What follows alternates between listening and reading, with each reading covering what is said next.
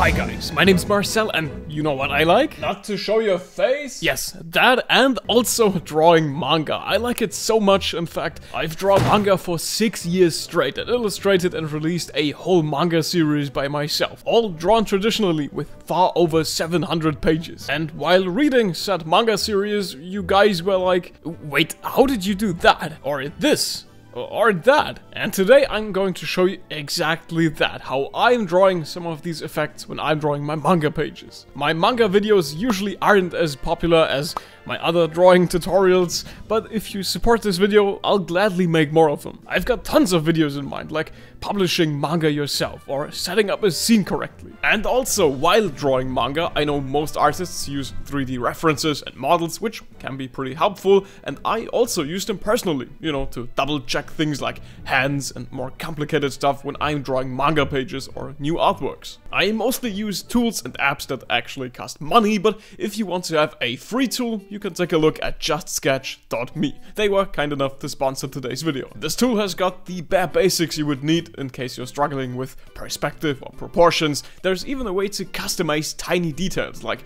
hands or finger positions and so on. It's pretty helpful if you want to set up a scene for a storyboard or your own manga, especially when you struggle with perspective. And there are a lot of artists using it already. JustSketch.me is available for free without any hidden limits or restrictions. But if you want to have the pro version, you can get access to more advanced models. And the first 100 people to use the code DrawlikeaSir get a 20% discount. Like I said, that only goes for the first 100 people to use this code, so you can only use this if you're quick. The Pro version has more advanced 3D models like fantasy creatures, stylized bodies like chibis, basically any animal you can think of, items like melee weapons, decorations, and so much more. They also offer free licenses for teachers or art classes, which I think is just awesome. Full stop. Check them out, the website's name is justsketch.me. And don't forget, with this code you can get 20% off of premium with all the advanced models. And yeah, it also works on your phone. Alright then, let's get into drawing manga like a sir.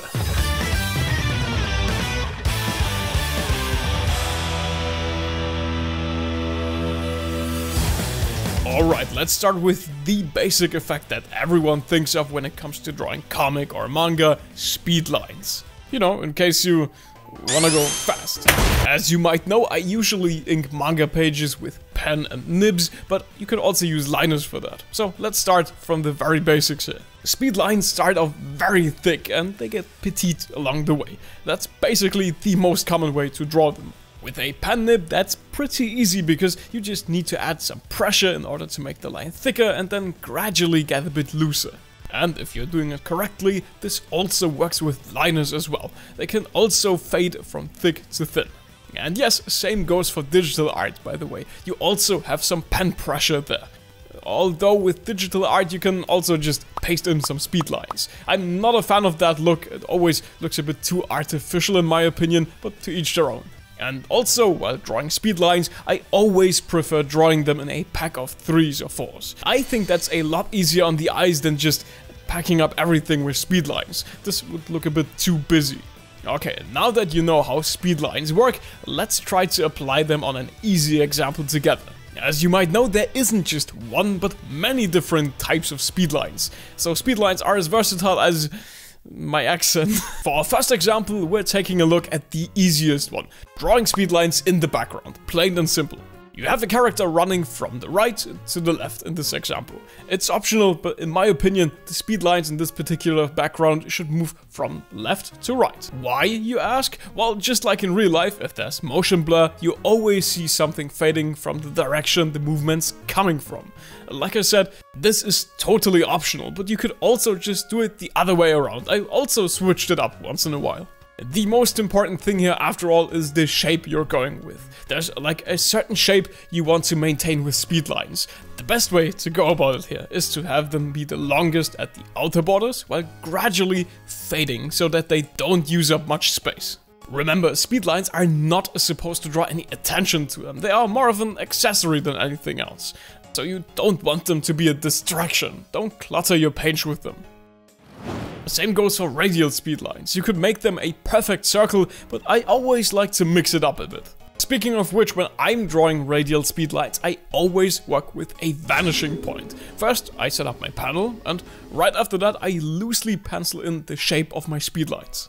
So this way, you only have to follow the shape that is penciled in already. Doesn't have to be 100% correct. Adding a bit randomness here and there always looks a bit more natural and not like it's just, you know, copy-pasted in digitally.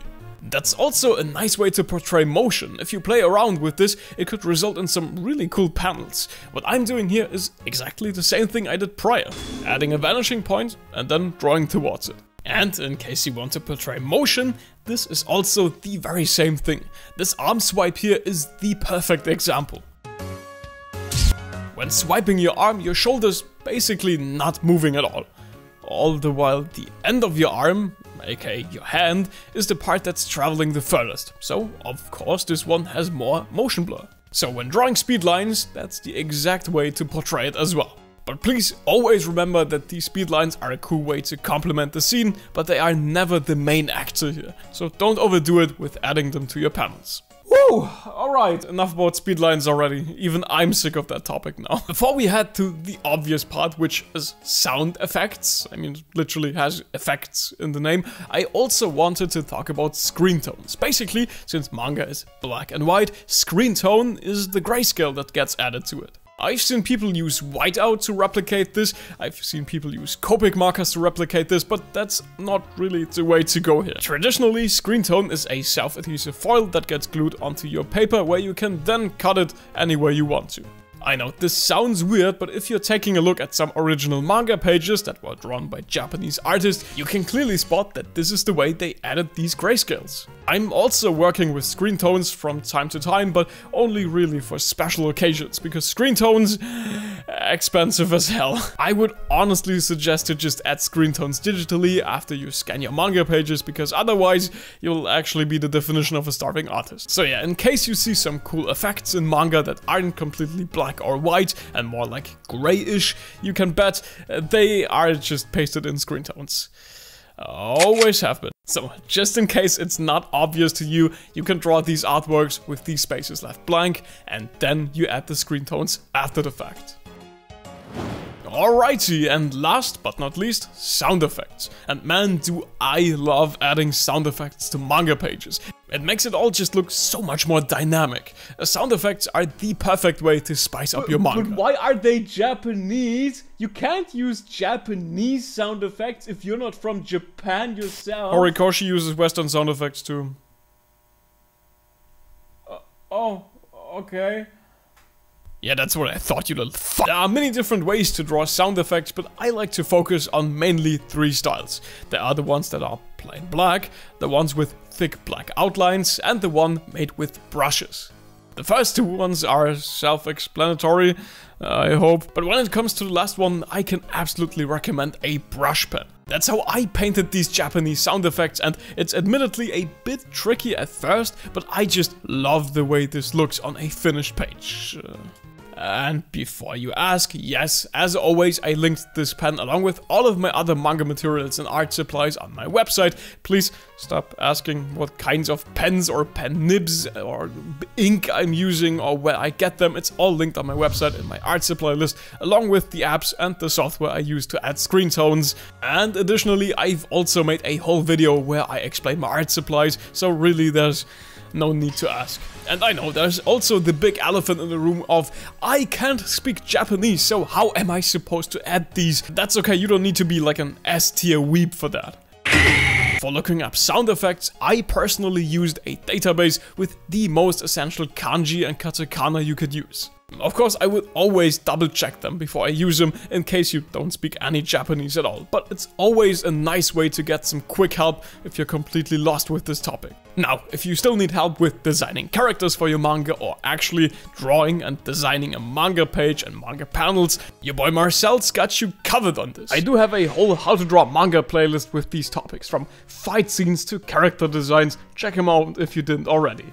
My name's Marcel and I'm off because I still need to prepare 2 conventions and 1 workshop for this month alone. Pray for me.